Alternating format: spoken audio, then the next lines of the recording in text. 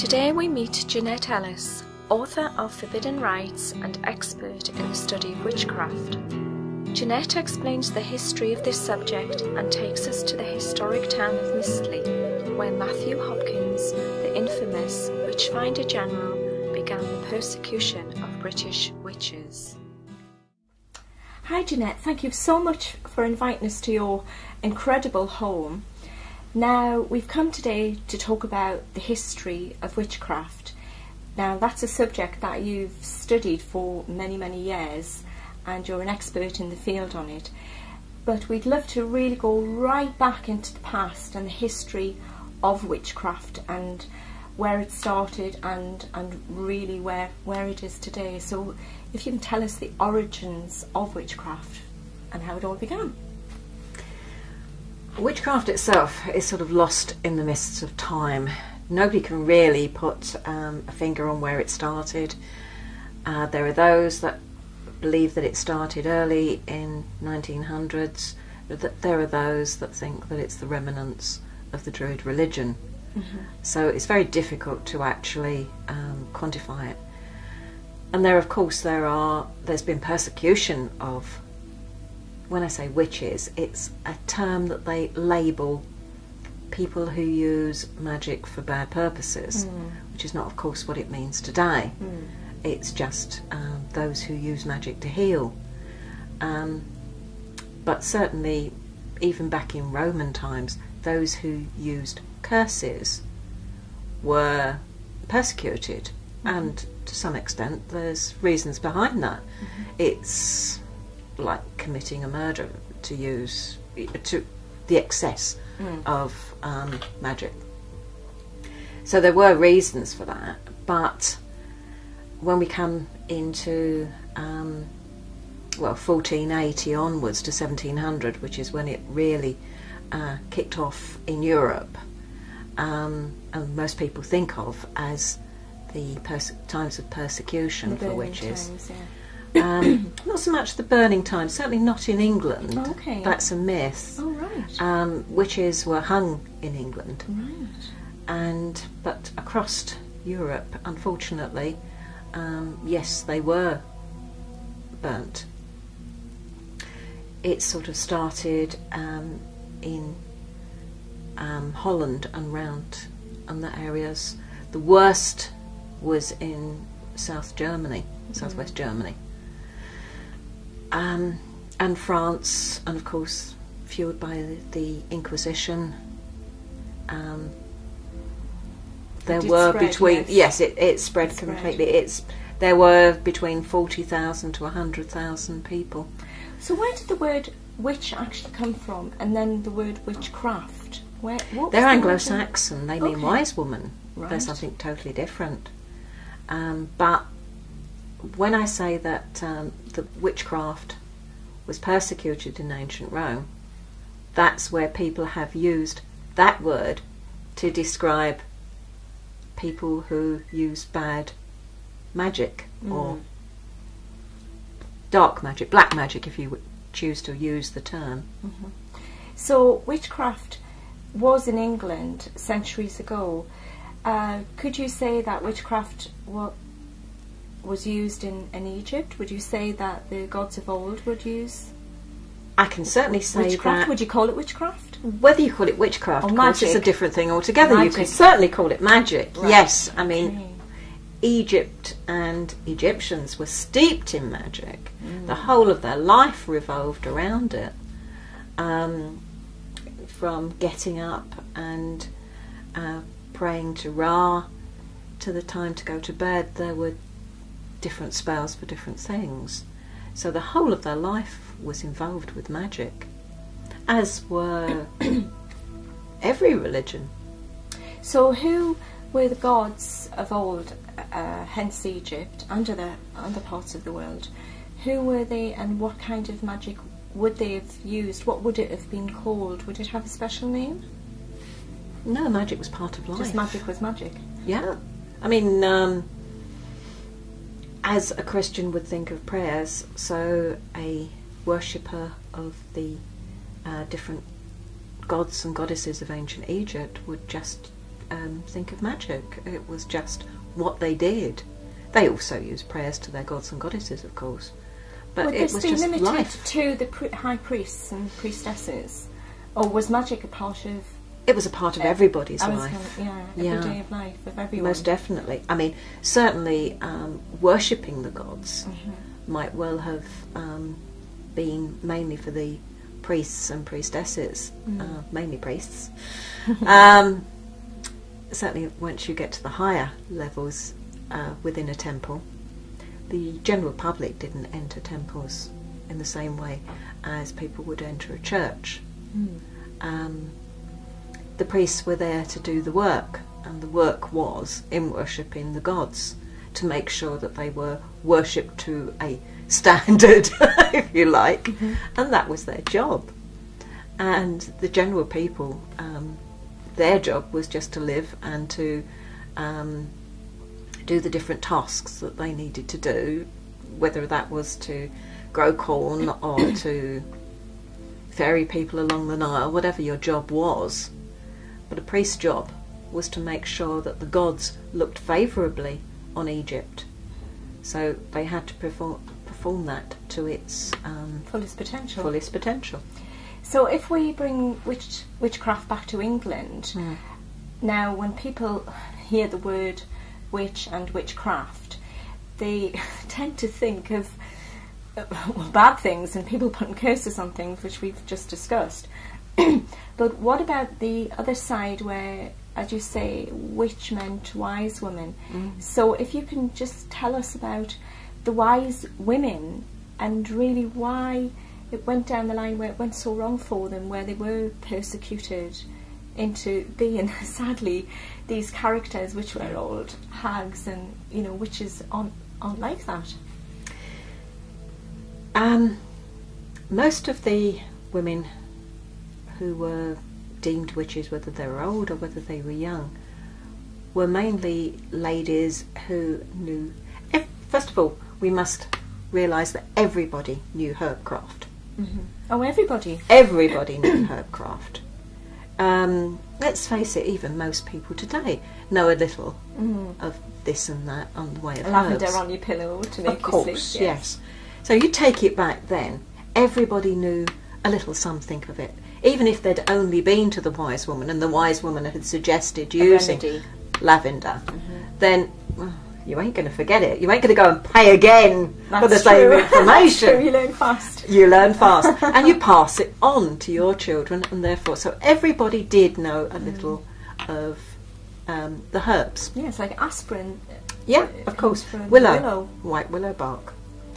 But obviously the wise woman in the village knew that little bit more. She knew how to use digitalis, which is foxglove.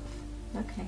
And you've got that which affects the heart, so you need just the right amount. Exactly. You can't just say, oh, yes, of course, go use foxglove. It's not that simple. No. You have to know exactly what you're doing. Well, it is like a doctor, isn't it? It is indeed. Well, in fact, with digitalis, that's where the doctors learnt about it, was from the local wise woman. I'm sorry, I don't remember the name, but this doctor in a certain village gave this woman £10 for all her knowledge on foxglove. It's him that has the statue in the village, and he is down in the medical books as being the founder of the use of digitalis. So he nicked her glory. But he nicked it all from the wise woman down the road, yes. And this happened over and over again. And of course most wise women were wise enough not to tell anybody exactly what they used in their mixtures and things. Cunning women had a certain specialness about them. They were obviously there to bring babies into the world and to lay out the dead. And so this gave them a certain power that the local priest didn't like, because therefore they weren't completely under his control. They were also under the local cunning woman's control. If she said, the only way to cure your headaches is to walk around with a branch of rowan stuck in your hair, they'd do that. But if the priest therefore sort of said, you know, he had all these people with rowan in their hair, he was annoyed. He didn't like them taking orders from other people. Because he'd probably want people just to go to church and pray. Yeah. That it would go away. This would be so obvious that... So there was a bit of a... There was definitely... She was sapping and taking his power, which I'm not over enamoured with, shall we say. So that was one of the reasons. The other reason, of course, was sheer greed. People were paid to go witch hunting, as Matthew Hopkins was. First of all, set the scene. We have James I. He was witchophobic and was persecuting witches left, right and centre. Why? Why did he start down that path? He had a fear of witches. He had a fear of magic. Okay. When he crossed to Denmark to take his bride and to bring her back, there was a big storm at sea, and he blamed witches for causing the storm, because witches are known to use magic with weather, but mainly this is for the good of crops and such like. It's not to drown the king at sea, basically. But his new wife's father was very anti-witch as well. So she'd have been brought up in a court that was very much against witchcraft, or rather against dark magic. We must distinguish the two, really. Who did practice dark magic then? I wonder if anybody did. But they just believed if someone had power, that it could be used as dark magic. So that was really the fear of it. Someone who knew more than they did. They thought, well, if they know, I suppose it's like that old chestnut, isn't it? Knowledge is power. Yeah. And so anybody who anything that went wrong, suddenly it was the local witch's fault. And this happens all over the world, unfortunately. It's always somebody's fault. It's never the person involved's fault. If you can, as we're talking about witchcraft or witches around the world, what do you know about witchcraft in Africa?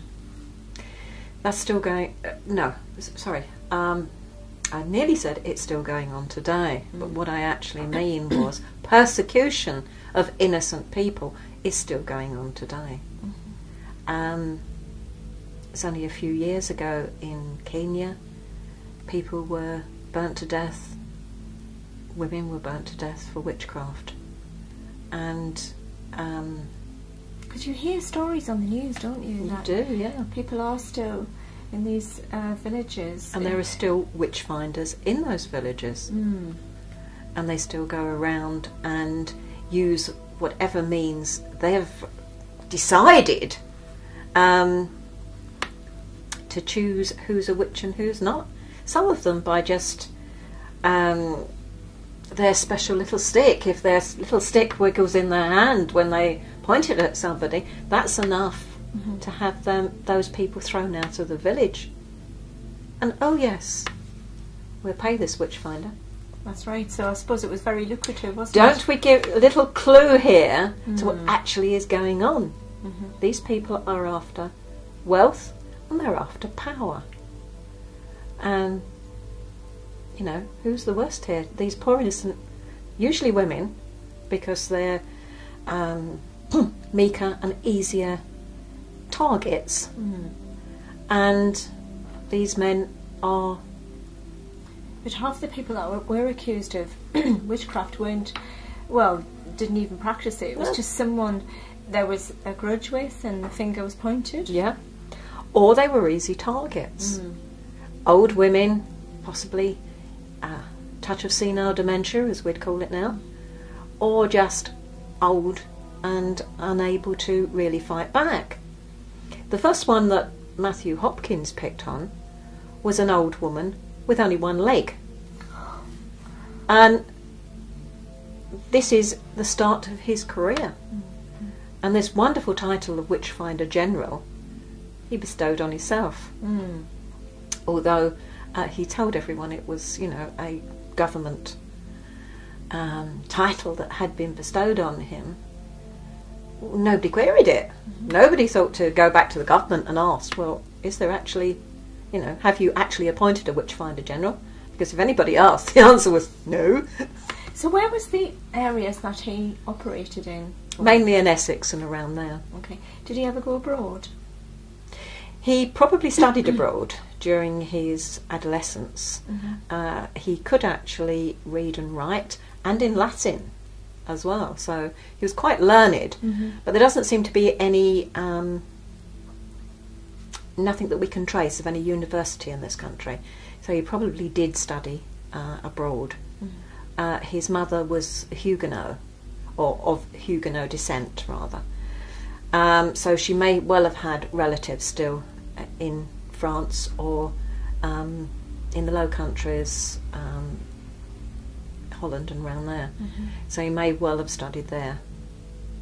When people were accused of witchcraft, there was people saying they had hallucinations of demons and things like that. What do you know of ergot, which caused things like that? Yes, of course that can do, and yes, we did of course grow rye in this country, and ergot is a fungus that grows on rye and is then made into bread and is not affected by the oven, so it's still hallucinogenic. That could quite possibly have been. It was also, which is another thing which the cunning woman would use, because it also causes you to lose a child. Oh. So it would cause a miscarriage. So that was one way of regulating how many children you had. So people would very much eat ergot, or well, they would something be with ergot given on it. They would go to the wise woman and say, "I am pregnant again," and she would give them some ergot, and that would cause the child to abort. That sounds very dangerous. Everything is dangerous. But again, she knew the limitations. She knew exactly what she was the doing. wise one. She could also bring off a child that was overdue, and giving, you know, that might have actually have killed the mother if it had stayed any longer and grown any larger. So again, ergot would be given, and the child would be born beautifully, and with less pain for the mother. Another reason why the local priests didn't like the local cunning woman. Roman Catholic priests, as you know, you're not allowed to practice contraception, so lots and lots of children. Anybody who limited the amount of children that a woman had, so again, weren't pleased with this, were they? Control. What can you tell us about the book, the Malus Milficarum, is it? Yes. That is, again, that's brought out by the Pope.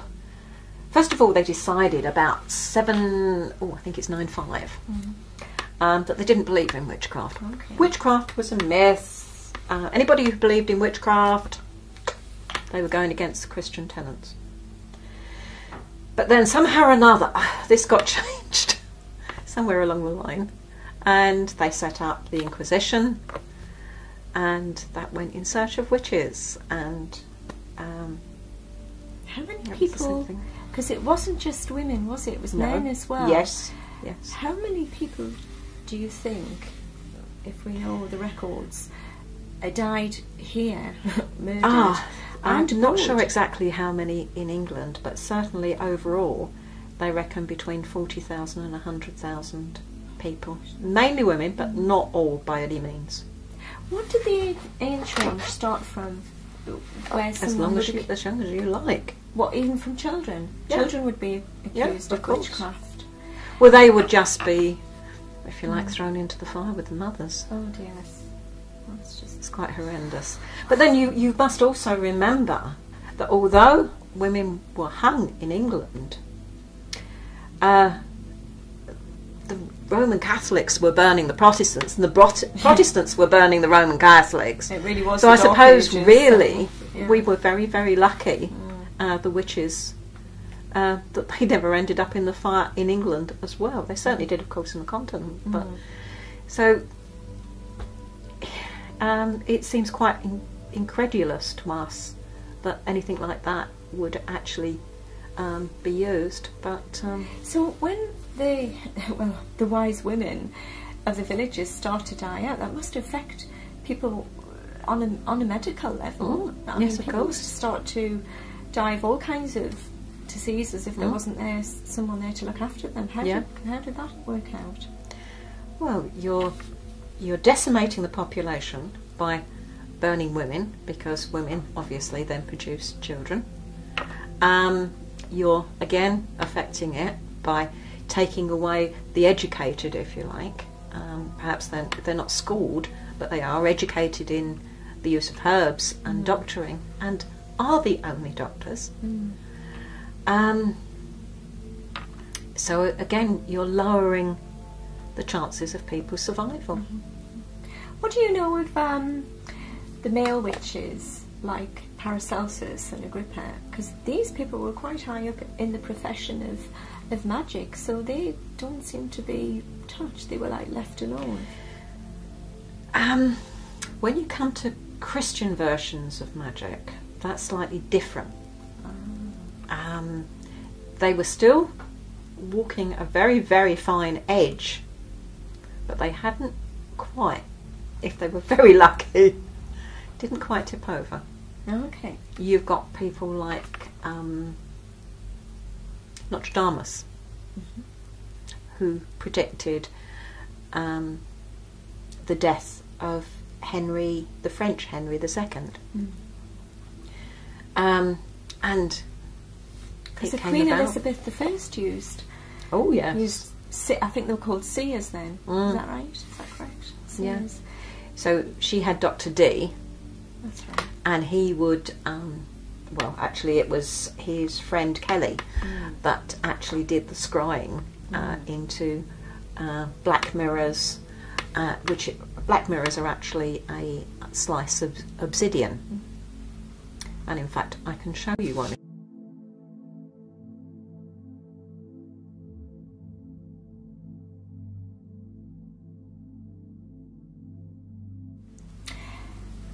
Now we've just mentioned, we've been talking about the scrying which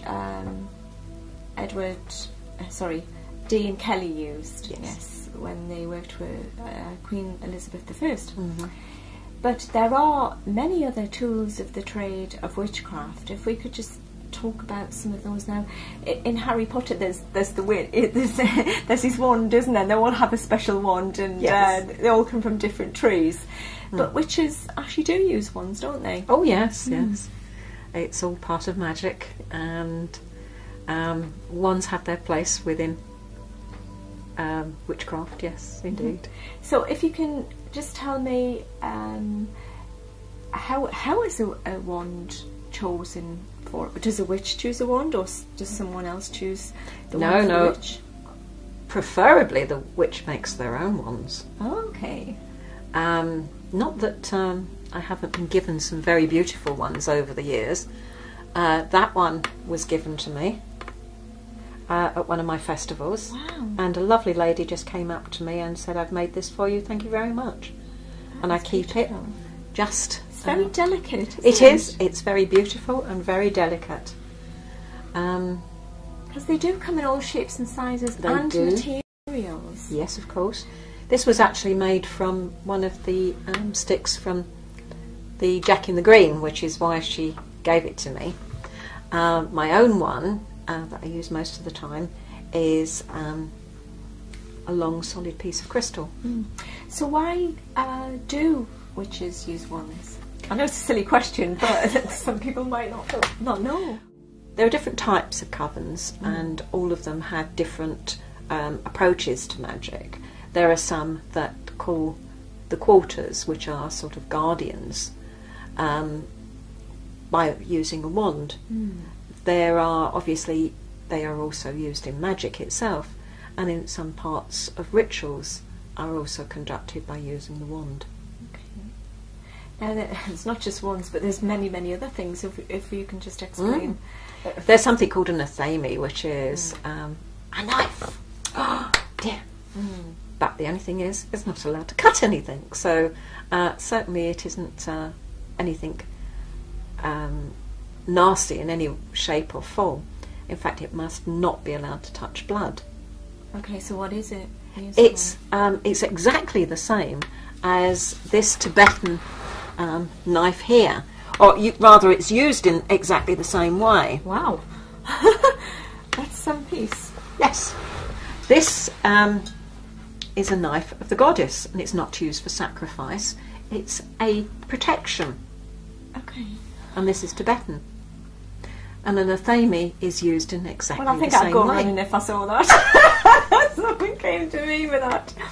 But it also protects you from dreams. Oh, very interesting. Or rather, as we would say, nightmares. Okay. Well, you hear about the dream catcher, which is supposed to protect one North from American dreams. Indian, So, yes. Yes, it is. So what's the equivalent? Well, this protects you. So if someone came to a witch and said, I'm having bad dreams, what would protect them from their dreams? We would probably... witches would normally use some type of stone these days. Tiger eye, for argument's sake, which is very protective. Or some of the black stones are also very protective.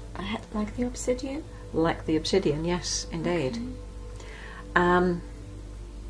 But athames are very similar to, in their magical use, are very similar to the Tibetan knife. Okay. Now, we have to talk about the broomstick and the cauldron. We just have to. The broomstick is obviously so well known in connection with witchcraft. And yes, it is real. It is used within witchcraft circles, but slightly differently in as far as it's used to clear the area of negative magic. So you'd sweep the area before conducting a ritual. It's also used to jump the broomstick. I'm sure that you've heard that expression. Right, the song, isn't there? Yeah. Come on, little baby, let's jump the broomstick. It was a leftover. It has been used all over the world as a symbol of joining of marriages outside the church. Yes, it is, isn't it? It is all over the world, the broomstick. It is, it's not yes. just English. No. Or British. It's a symbol of a combination of male and female energies. Now, it has to be made from something special, doesn't it? Tell us about that. Well, the stick part that is within that's not the top end, but the end within the branches has a phallus carved in it. Okay. And then the phallus is shall we say forcibly inserted into the bundle of twigs to actually make the... And what is there's the shaft and then the twigs, so what are they made of? They're made of different kinds of woods. Oh, so it doesn't have to be something specific? The shaft is usually made from ash. Okay. But, to be honest, that's because it's a nice, strong, straight piece of wood. It has energies, are very sun-orientated, which is male, and so therefore it has all sorts of good magic locked within it. The twigs, they have different meanings in different places, but then you're also limited to what you can gather. People didn't travel very far from where they were, so you've got this list of twigs that I can reel you off, but the truth is, they used what they could get. Okay. What do you know about the broomstick where it would send a message if the wise woman was at home or she was there visiting? Well, I tend to wonder whether this actually was true of all women rather than wise women. You see, what they used to say is, if you were cleaning, you were using the besom within your home.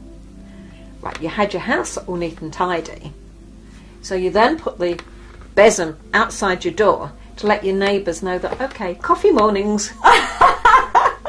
It's a modern call. Come for coffee. Yes, that's it.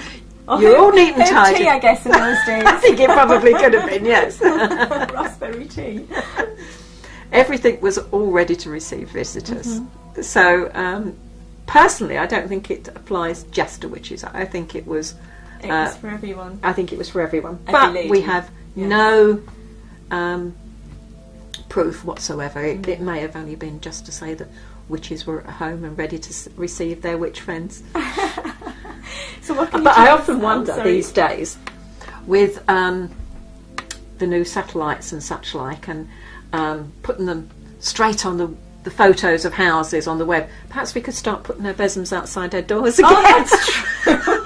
And then we could just look at our friends and say, oh yes, the besom's outside, so it's okay to nip round for coffee. That's a really good idea, actually. But people used to decorate, the women used to decorate them, didn't they? Is that true? With the ribbons and feathers and things? Yeah. What did that mean exactly? You decorate for different festivals and such like. Right. And, well, lots of things were decorated, of course. But just before we go into talking about the festivals, if we can just talk a little bit about the cauldron, because that is so used in witchcraft for different reasons. Yes, it is, yeah. And it has certain symbolic meanings as well. Oh, it does. I mean, it's the womb of the goddess. It's the chalice. It can be everything. But you must remember, again, that everybody had one in those days. It's like the athame, the knife. Everybody had a knife to which they were used all the time.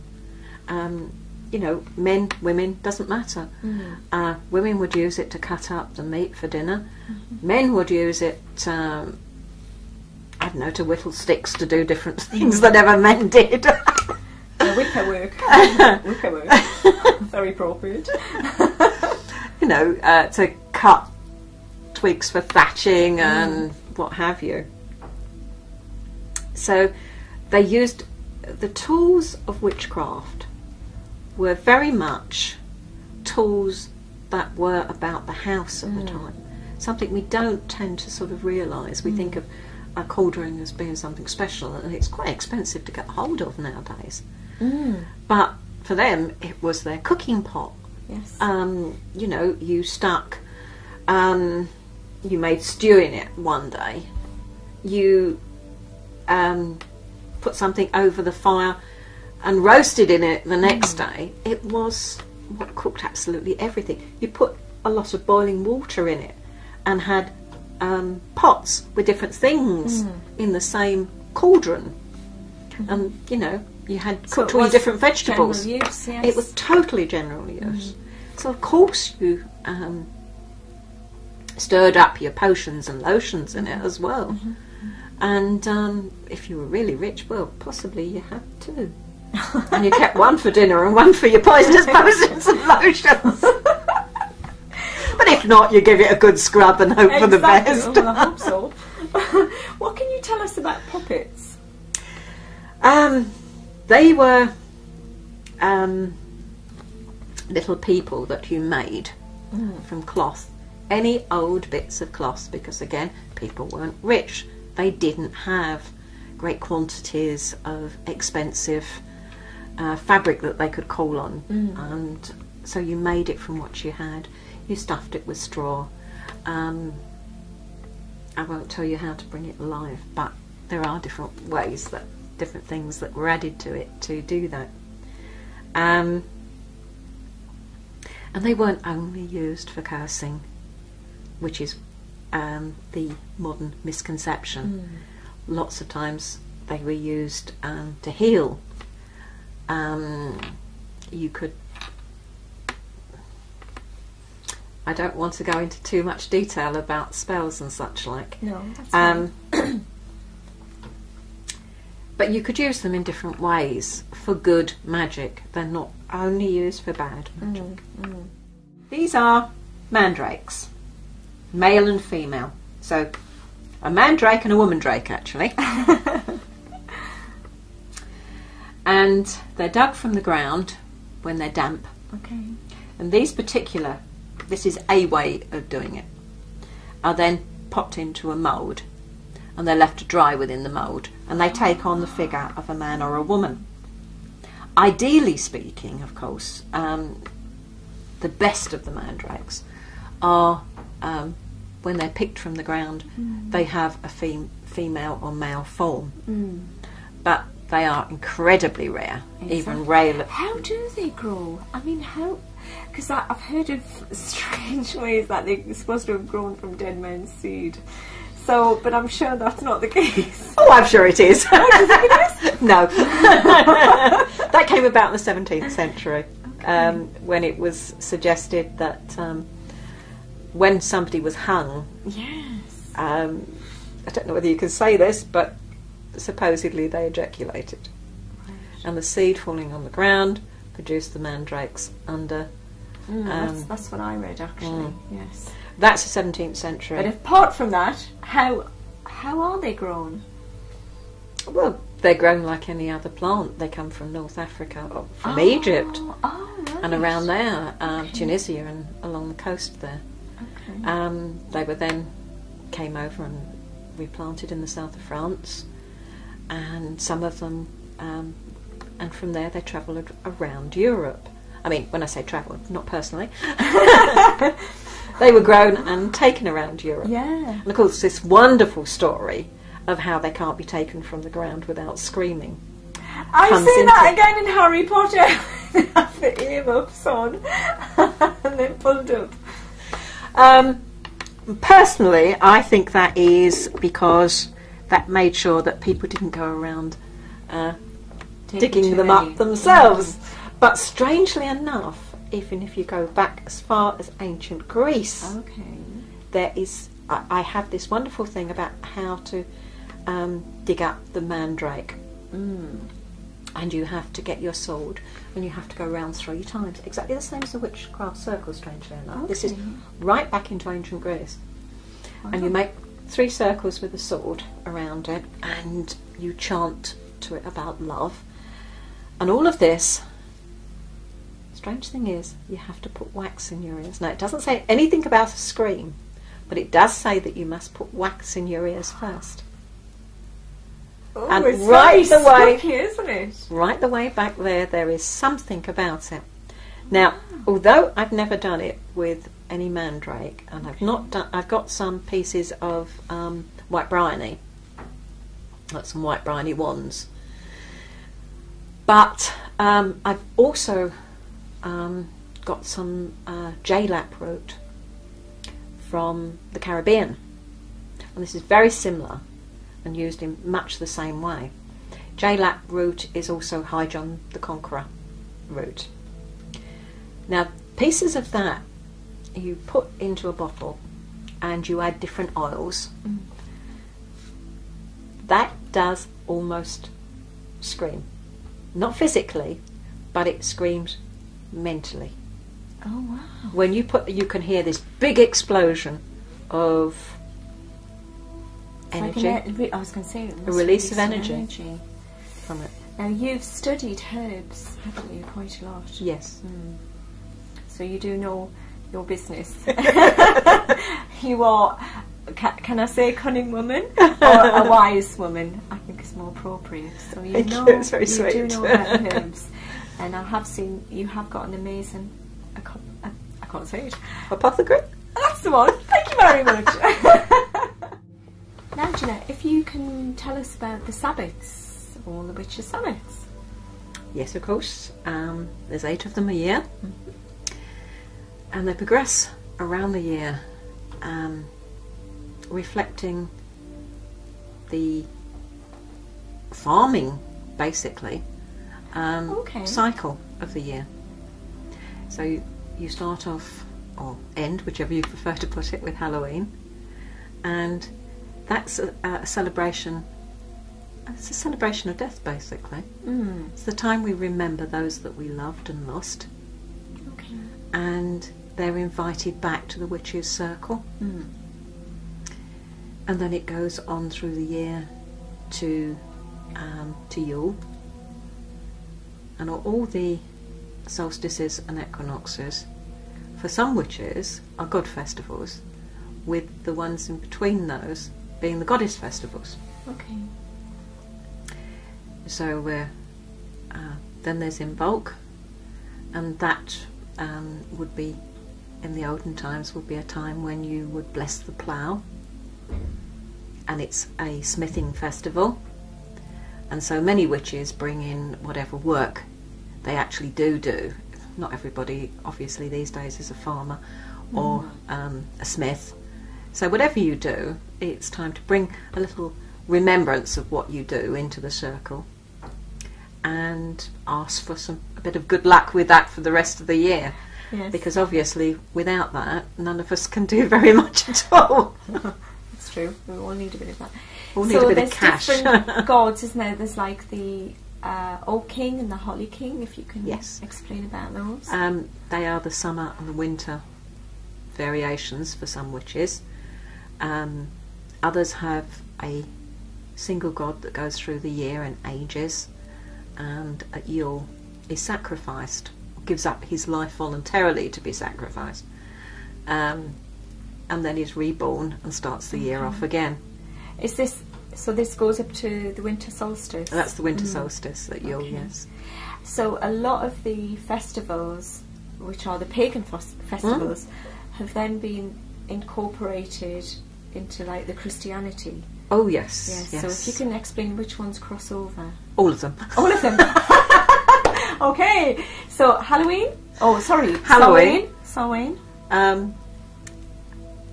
Samhain, of course, is the old Celtic name for it. Okay. Halloween is the modern, what is sometimes used by most people. But of course, the Christian one wording is All Hallows. For Yule, which is the winter solstice, the Christians call it Christmas.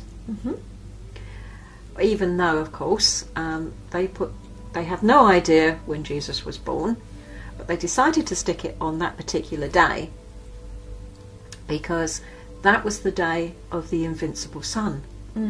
It's the day, a few days after the actual solstice. The sun holds in the sky. If you're a farmer and you see it on the horizon, it will appear for a few days to actually think about whether it's going to grow big again and become summer. Is that where it sort of stays static, for want of a better word, for about 3 days? Yes. Yes. Okay. Well, it's almost an entire week, a few days before it's at the solstice, and then a few days after.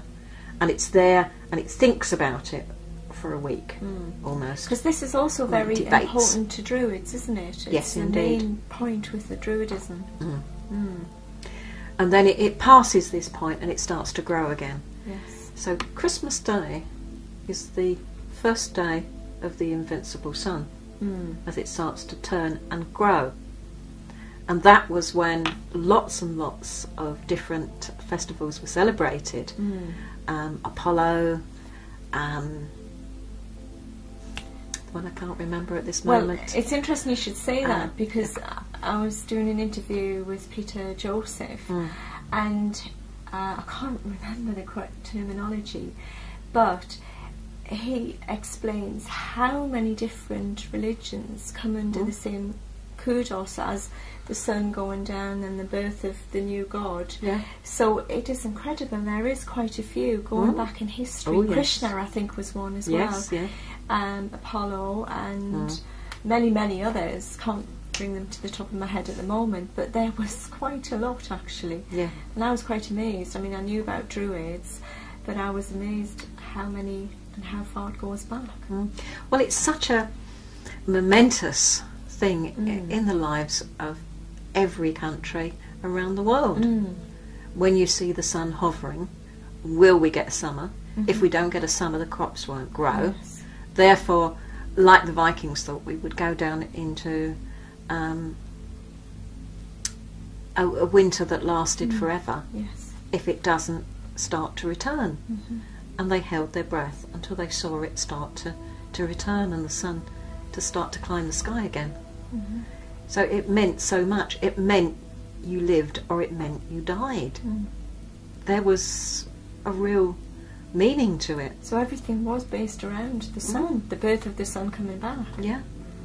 What about the Mayans and the Aztecs? I mean, would you class that as, well, maybe as a kind of magic, not necessarily witchcraft, but... Certainly they had their magic, yes. And they also obviously worship the sun. In hot countries, it's even more important than it is in our colder countries in some ways. It's there. It's so much beating down on you that you can't miss it. And unless you sort of placate it and ask for something a little bit less strong, then you'll frizzle and you will burn, to say the least. So people think when they hear of witches and witchcraft and magic, I suppose they do instantly bring to mind the picture of a witch, but as we say and we're talking about now, it just goes back into so many different cultures and goes back thousands of years. The god of the witches, you can trace it back to the earliest of the gods worshipped in the world. It was there at the beginning. I feel he'd be there at the end. If we can just talk a little bit about the goddess. The goddess is in quite... all forms, yes. Yes, she's quite a mainstay of witchcraft. She's the maiden, mother and crone. A woman in all her three different aspects, her most important times of her life. Maiden, obviously, young, children, up to the time, if you like, when she gets her first period. Because obviously in the olden days, that was much later than it is these days. You wouldn't get it to 18 or 19, and by then she would probably already be married. And then the mother, and at the end the crone. And we have different colours for each of the goddesses. We have white for the maiden, and red for the mother, and black for the crone. Okay. Now there are many different goddesses, aren't there? There's not just one goddess that you think of, and if you can just talk about the different goddesses that people pray to. I don't actually personally call it praying to. I call it working with. Okay. They don't take them as being like the Christian God and needing placating and such like. They're people of much higher intelligence, abilities, whatever you like to say, that actually will lean down and help. So there isn't the same we're not worthy type of aspect. So you're not humbled by them? In no way at all.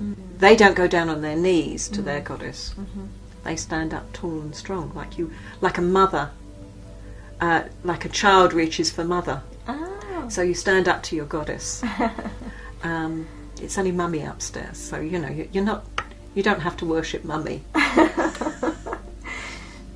Now I can't end this session without us talking about the moon. I must talk about the moon and all the different moons that there are, and the phases. If you can just tell us about that. Yes.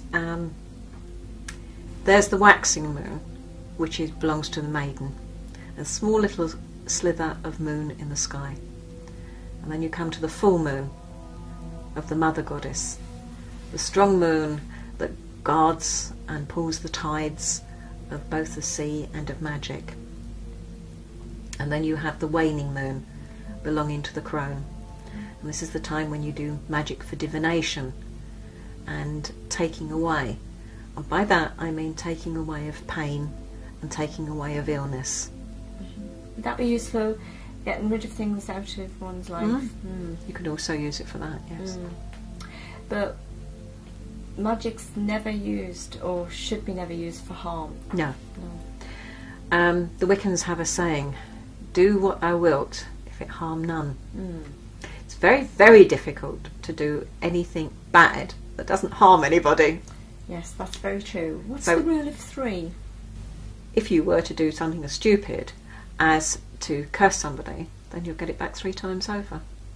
But of course, if you do nice magic, like healing and such I was like, going to say, do you get the benefits? you do indeed. You help someone across the road.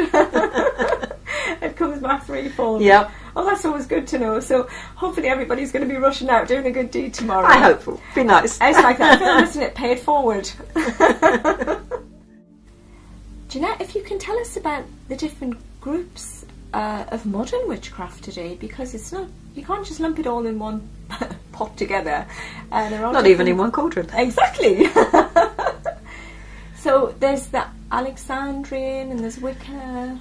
There's Alexandrian and Gardnerian. They form a combined unit now, which is called Wicca. But there are other groups outside that. They don't get so much publicity, but they still exist, and Okay. they So if you charge can tell us along quite about happily. who Gerald Gardner was and Alex Saunders. Yes, Gerald learnt his craft from Dorothy Clutterbuck. That's a name. It's a name and a half, actually. And he wrote his book High Magic's Aid. This he wrote before the repeal of the Witchcraft Act, so it's written as a story rather than as reality. He lived a long while in Malaya and around there, and was very interested in the folklore before returning to England. Which, as I say, he started studying under Dorothy Clutterbuck, learnt her form of magic. There's lots of people who argue that it started with Dorothy. Whether it did or whether it didn't, proof. No proof is not actually proof. It wouldn't stand up in a court of law. So I tend to think, I do a lot of gianting. I know this is outside the subject. And that used to be done in every town and in every festival. And yet there's about 6 recorded incidences from medieval times. Of giant? Of giants. That's all there is recorded. Oh. So you've got witchcraft, which is an undercover. Obviously has to be done quietly. It's hardly surprising that nobody wrote anything down. For a start, they couldn't write. They could read more than we give them credit for, but writing was considered another skill entirely. And the only way you could get something written was going along to the local priest and asking him to write it down for you. So guess what? They didn't do it. So this is my theory. Whether it's true or not, I don't know. There isn't anything that's been traced as yet. So would be things would be passed on in stories as well? Yes, and by word of mouth. The Druids, for argument's sake, used to teach everything. There was nothing written down there. Even though a lot of them could write Latin, they didn't write anything down. It was against their teachings to do so. Everything had to be learnt by rote. And it's the same with witchcraft. Again, everybody had to learn what you needed to know. Because didn't Nostradamus have a lot of scrolls and that had to be hidden? Yeah, because he needed to put things in code because of the Inquisition. He was arrested at one time. What do you know of your research of Aleister Crowley? He was a very intelligent man that was actually a very, very, very well-known climber. Climber. Okay. He was the first person to climb K5. I didn't know that. And he was very, very well studied in every type of magic, Greek, Roman, everything that you could possibly study. And he tried a lot of the old rituals out. Unfortunately, as far as I'm concerned, I'm sure that there's a lot of Crowley followers that will disagree with me. I think when he got into drugs and such at a later age, I think he lost it. And I think it's a great pity. He was a great student of magic early on. Because was it him who created the Order of the Golden Dawn? He had a lot to do with it, yeah. But he didn't create that? There were a few people involved. Okay. Now, witchcraft is very popular in the culture today, and because of Harry Potter, it's really brought it to the forefront. But there is such a thing called Pebble, isn't there? Yes. So can you tell us about Pebble, please?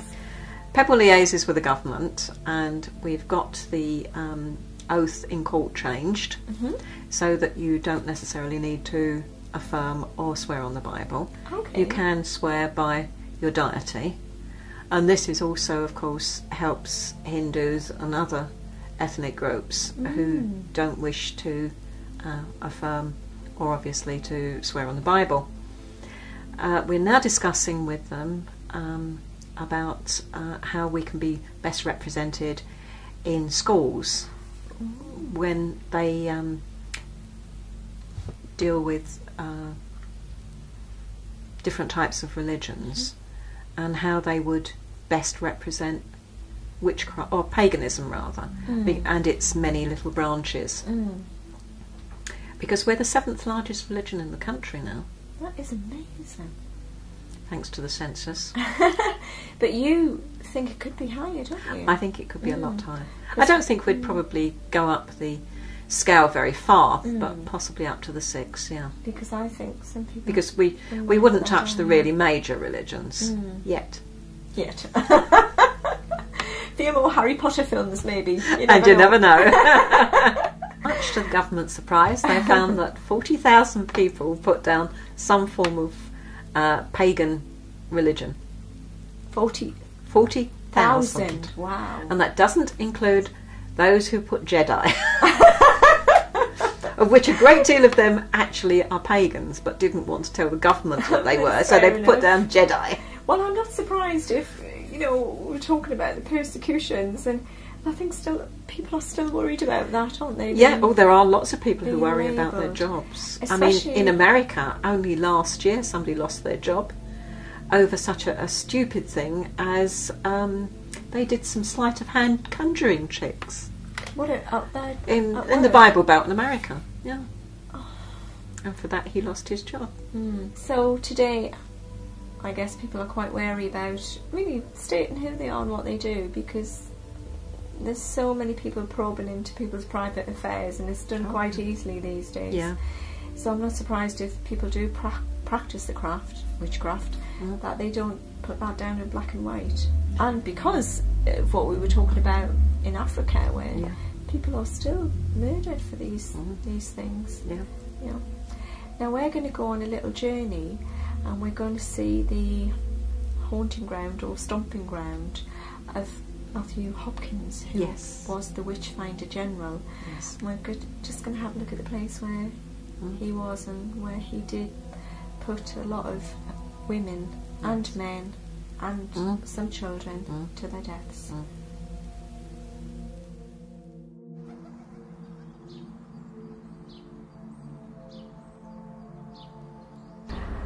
Right, Jeanette, if you can just tell us the history behind the Thorn Inn. The original of this inn, it lasted about 100 years. This one was built in 1700. Was owned by Matthew Hopkins. He actually bought it with money that he got from his father's will. And this is one of the places he used to walk his subjects, Oh, right. both men and women. Mm-hmm.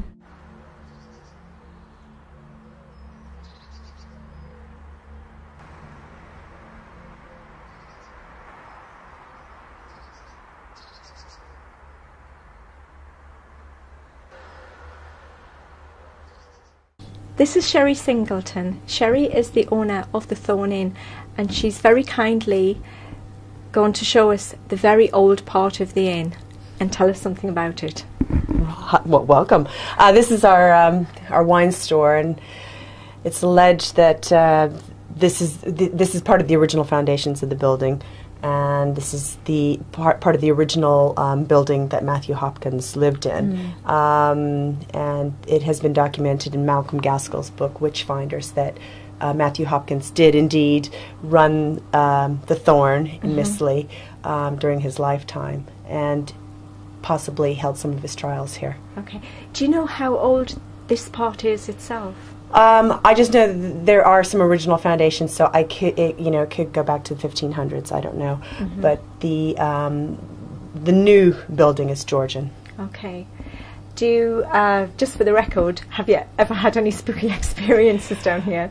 Not down here as such. Upstairs, when we were doing the refurb, we had a couple of strange experiences where doors would be locked, doors that didn't have keys actually, and I was the only person that could open them. So I don't know what that's supposed to mean. So there was something a little bit weird going on. Could be, I don't know. My big builders couldn't open the door, but I was the only one that could do it, and it really worried them. Do you know if any of the other staff, just for the record, has had any strange happenings? We've had a couple of things with glasses flying across the bar for no way to explain that. I mean, it could be vibration, but I'm not too sure. The girls upstairs might have some stories, but I've just had a very happy vibe through this building. I've been here 5 years now, so I think it's got a very good vibe.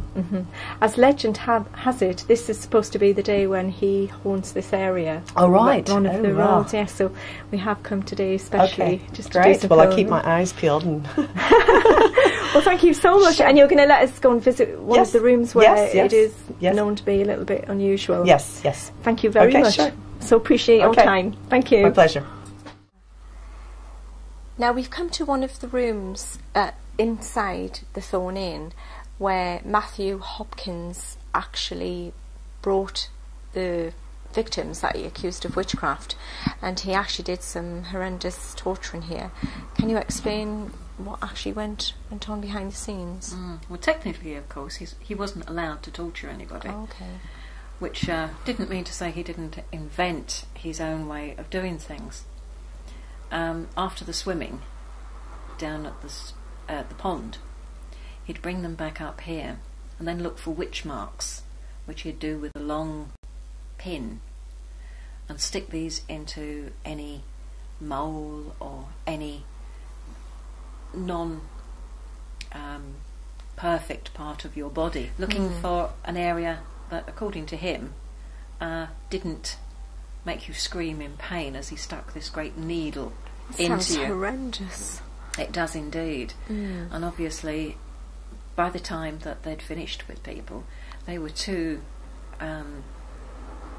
much in Pain. Yeah. You've got blood issuing out from all these different spots that they've already tried. You don't almost care, and by the time, and he would carry on until he found something relentlessly, where you were just too tired and ill to actually complain, when once more he did it, and that was your witch spot. This is where, of course, he insisted you're familiar fed, both on your psychic energy and on your blood. Then, sometimes beating his poor victims, both men and women, though more women than men. He'd then tie them onto a stool so that you were sitting cross-legged for 24 hours. So you can imagine how the that's limbs really cramp and, to say the least, pins and needles. And then it obviously gets worse and worse from there. That is excruciating, isn't it? That can be excruciatingly painful. Then he'd walk you. And by that, he means that they had a person on either side supporting you. And you were walked up and down these rooms for not only hours, but days and nights. And he would change the people that held you up, walking you until your feet bled. And then, when you were completely dazed, you had no idea what was going on. And we're talking about old people mainly. Why do you think he had such a hatred and did this? Why was that? He was born at a time when James I was on the throne. Now, he was definitely, my own little word is witchophobic. He had the Bible translated from Latin, and there, to please him, there's this little bit saying that never suffer a witch to live. The actual wording on the original Greek and Hebrew were never suffer a poisoner to live. So it was changed. It was changed to suit him, to please him. He already knew what it contained originally, of course, because he was a learned and educated man. So Matthew Hopkins was born at this time when there was this big hoo-ha about witchcraft. When James I went over to get his bride, there was a big storm blew up at sea, and he blamed witches, and witches died because of this storm at sea. Of course, not everybody that was accused of witchcraft actually practised, and probably most didn't. Most were just old people that were picked on, either out of jealousy or to get their property. Yes, I have read that. Yes, or like Matthew Hopkins, just to be paid. Because he was paid quite a lot of money every time he caught witches. Do you know how much he was paid, say, At per one witch place, or group? £23. Can you imagine how much That's a lot of... When is labourers, that per person? No, that was what he took from Swanley. Not sure quite. But that, in those days, that's still a lot That of was money. a lot of money. That's a fortune. You're talking about wages of a dozen people for the year. And he was taking this per week. He had letters. I mean, he was quite an educated man. He could write in both English and Latin. Yes. And this probably he learnt abroad. His mother was of Huguenot descent, and possibly they sent him to one of the Huguenot countries, and he went to university there because he didn't. Not that anybody's found any connection with the university in England. So he was quite educated. He knew what he was doing. He died at 27 of TB. Wow. So he was quite a young man when he started. So he actually set out with the intention of making this a career, just to make money. Yes, I mean his brother had a ministry and was thrown out of that for unattendance to his flock. So the whole family was a little shady. Perhaps not shady, but certainly, let's say, work shy anyway. Matthew Hopkins, Witchfinder General. That's a title he gave himself.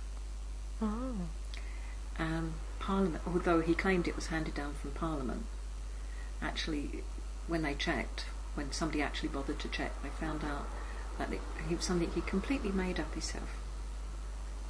Was he the only one called Witchfinder General? Yeah, because there wasn't such a post. A title. What other areas apart from round here did he go? All through Essex. Okay. All of the villages. I was going to say there's a lovely letter. It's hardly that. It says, I'm going to come to your village and I will find your witches. And if you don't pay me, well, I won't come. Therefore, you can keep your witches. So that's basically what it boiled down to in a much more politer terms. Don't know. But that did exist, yes. Yeah, it exists. It still exists today. If you could just tell me about the witch trials that took place, the ducking. Yes. It's called Swimming. Swimming the Witches. Oh. And the idea was invented by James I, our dear old James, our witchophobic. He decided that because witches had rejected the baptism, which of course is water, so the water will then reject them. So this is why if they float, they are guilty of witchcraft. And if they sink, if the water will allow them to, then they're fine. But they drowned. But they, some of them just happened to drown. Well, there we are, as far as they're concerned. They were only old women and unproductive members of society, so do we care? Anyway, that's not me, of course, I'm referring to them. So what they used to do, but Matthew, of course, improved on this. He tied the right thumb to the left toe and the left thumb to the right toe, so that they're tied like this. They were then tied with ropes round the waist, and they went to either side of the pond. And these poor old women, some of them suffering senile dementia, Being awful. were pushed into the water. So, of course, if he wanted them to float, the men on either side just pulled the ropes tight. And there was nothing that the poor person, innocent or guilty, was absolutely irrelevant. They floated. And lo and behold, proved as a witch. So then it went on for more torture. It went on to the torture. I bet Just some of to them get them just to wished name- that they could just end it there, because they must have known what was coming next. If they were floating, they knew that was just the beginning. Yeah. It must have been awful. In the inn, obviously it's been built up over the years. Now, do you know of any people who've had any sort of strange experiences here? Well, actually, I have. Okay. I visited it, I suppose about 10 years ago. And it was a beautiful, hot summer's day, unlike we've been filming today. And this room and some of the others up here were absolutely freezing. Wow. I mean, it's a cold day, so it's not surprising that it's chilly in here today. But on a boiling hot day, absolutely freezing. That is strange. And you could feel it as you walked through the door. It sort of chilled you to the soul. And then when we were having dinner in the restaurant downstairs, lovely little inn, you could see the curtains blowing out of some of the rooms, blowing out of the rooms. Oh, that is strange. It was cold. I think some of the other staff have had some strange experiences. Doors have locked and doors have slammed and glasses have jumped off from the bar downstairs, we were told. I wonder if that was through Matthew or the people that was here. What do you think? Oh, I think it's got to be the people that were here. They must have. You must be giving out so much psychic energy. Giving out a negative imprint. Yeah. I mean, you're not so? trying to hurt the people that are here now, but it must be just an It must explosion have just left like a of shockwave. pain, really. Must have been awful for them. Terrible. Now we're actually going to move on from here, and we're actually going to visit the area where he is actually supposed to have walked on this day, actually. Yes. And we're going to see his area where he is buried, his gravestone area. If you can just tell us how Matthew Hopkins himself came to his end. Yes. He was operating as Witchfinder General for about 3 years. During that time he killed 240 men and women. Okay. But he, after 3 years, died an early death at 27 with TB, or consumption as they would have called it. There's documented proof that he died on the 12th of August 1647 of TB. So we do know that where he ended his days, and at quite an early age. Yes, it sounds like his karma came back Yeah, to take him. it does indeed. Well, Jeanette, I want to thank you so much for all of your time that you've given us and your knowledge on the subject of witchcraft and Matthew Hopkins. It's been absolutely extraordinary. Of the different gods and goddesses of ancient Egypt would just think of magic. It was just what they did. They also used prayers to their gods and goddesses, of course, but Would it this was be just limited life. to the high priests and priestesses, or was magic a part of? It was a part of everybody's every life. day of life of everyone. Most definitely. I mean, certainly worshipping the gods might well have been mainly for the priests and priestesses, mainly priests. Certainly once you get to the higher levels within a temple, the general public didn't enter temples in the same way as people would enter a church. The priests were there to do the work, and the work was in worshipping the gods, to make sure that they were worshipped to a standard, if you like, and that was their job. And the general people, their job was just to live and to do the different tasks that they needed to do, whether that was to grow corn or to ferry people along the Nile, whatever your job was. But a priest's job was to make sure that the gods looked favourably on Egypt. So they had to perform that to its fullest potential. Fullest potential. So if we bring witchcraft back to England, now when people hear the word witch and witchcraft, they tend to think of bad things and people putting curses on things, which we've just discussed. But what about the other side where, as you say, witch meant wise woman? So if you can just tell us about the wise women and really why it went down the line where it went so wrong for them, where they were persecuted into being, sadly, these characters which were old hags and, you know, witches aren't like that. Most of the women who were deemed witches, whether they were old or whether they were young, were mainly ladies who knew... First of all, we must realise that everybody knew herbcraft. Oh, everybody? Everybody knew herbcraft. Cure your headaches is to walk around with a branch of rowan stuck in your hair. They'd do that.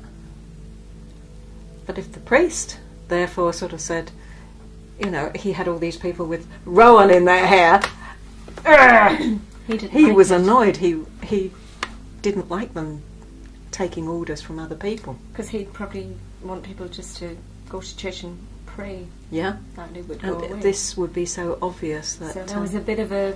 There was definitely... She was sapping and taking his power, which I'm not over enamoured with, shall we say. So that was one of the reasons. The other reason, of course, was sheer greed. People were paid to go witch hunting, as Matthew Hopkins was. First of all, set the scene. We had James I. He was witchophobic and was persecuting witches left, right and centre. Why? Why did he start down that path? He had a fear of witches. He had a fear of magic. Okay. When he crossed to Denmark to take his bride and to bring her back, there was a big storm at sea, and he blamed witches for causing the storm, because witches are known to use magic with weather, but mainly this is for the good of crops and such like. It's not to drown the king at sea, basically. But his new wife's father was very anti-witch as well. So she'd have been brought up in a court that was very much against witchcraft, or rather against dark magic. We must distinguish the two, really. Who did practice dark magic then? I wonder if anybody did. But they just believed if someone had power, that it could be used as dark magic. So that was really the fear of it. Someone who for witches. Not so much the burning times, certainly not in England. Oh, okay. That's a myth. Oh, right. Witches were hung in England. Right. But across Europe, unfortunately, yes, they were burnt. It sort of started in Holland and round the areas.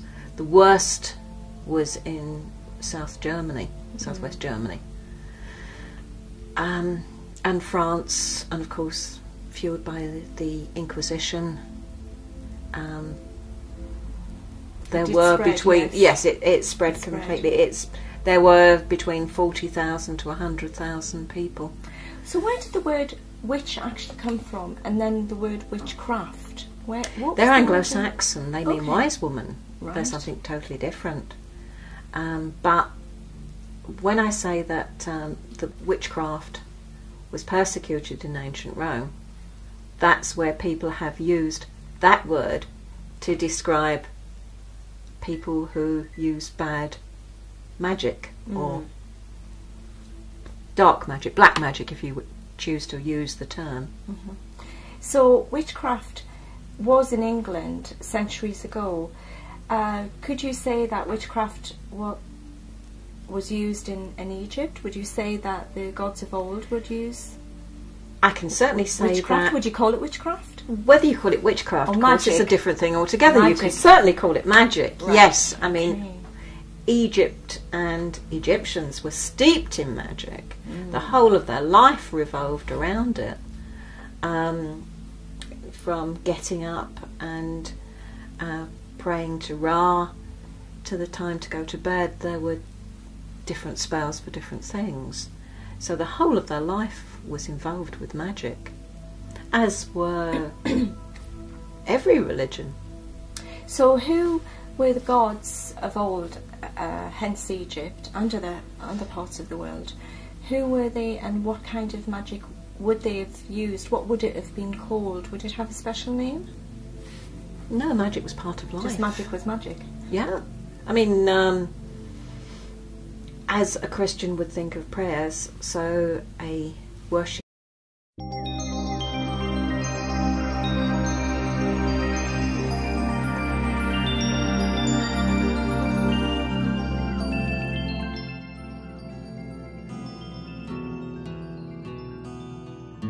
Today we meet Jeanette Ellis, author of Forbidden Rites and expert in the study of witchcraft.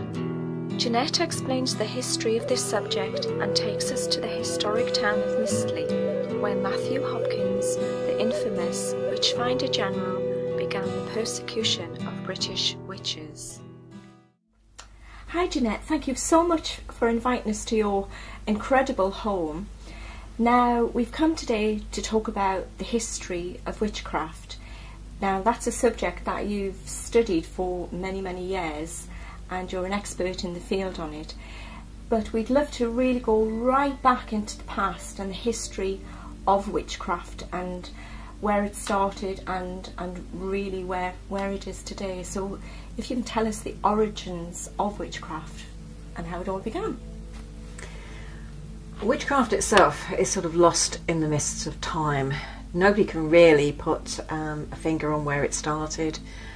There are those that believe that it started early in 1900s, but there are those that think that it's the remnants of the Druid religion. So it's very difficult to actually quantify it. And there, of course, there's been persecution of, when I say witches, it's a term that they label people who use magic for bad purposes, which is not, of course, what it means today. It's just those who use magic to heal. But certainly, even back in Roman times, those who used curses were persecuted, and to some extent there's reasons behind that. It's like committing a murder to use to the excess of magic. So there were reasons for that, but when we come into 1480 onwards to 1700, which is when it really kicked off in Europe, and most people think of as the times of persecution. Let's face it, even most people today know a little of this and that on the way of Lavender herbs. on your pillow to make Of course, you sleep. yes. So you take it back then, everybody knew a little something of it. Even if they'd only been to the wise woman and the wise woman had suggested using remedy. lavender, then you ain't going to forget it. You ain't going to go and pay again for the That's same true. information. That's true, you learn fast. You learn fast. And you pass it on to your children, and therefore, so everybody did know a little of the herbs. Yeah, it's like aspirin. Yeah, of course. from Willow. White willow bark. But obviously the wise woman in the village knew that little bit more. She knew how to use digitalis, which is foxglove. Okay. And you've got that which affects the heart, so you need You need just to the know. right amount. Exactly. You can't just say, oh, yes, of course, go use foxglove. It's not that simple. No. You have to know exactly what you're doing. Well, it is like a doctor, isn't it? It is Physician. indeed. Well, in fact, with digitalis, that's where the doctors learnt about it, was from the local wise woman. I'm sorry, I don't remember the name, but this doctor in a certain village gave this woman £10 for all her knowledge on foxglove. It's him that has the statue in the village, and he is down in the medical books as being the founder of the use of digitalis. So he nicked her glory. But he nicked it all from the wise woman down the road, yes. And this happened over and over again. And of course, most wise women were wise enough not to tell anybody exactly what they used in their mixtures and things. Cunning women had a certain specialness about them. They were obviously there to bring babies into the world and to lay out the dead. And so this gave them a certain power Okay.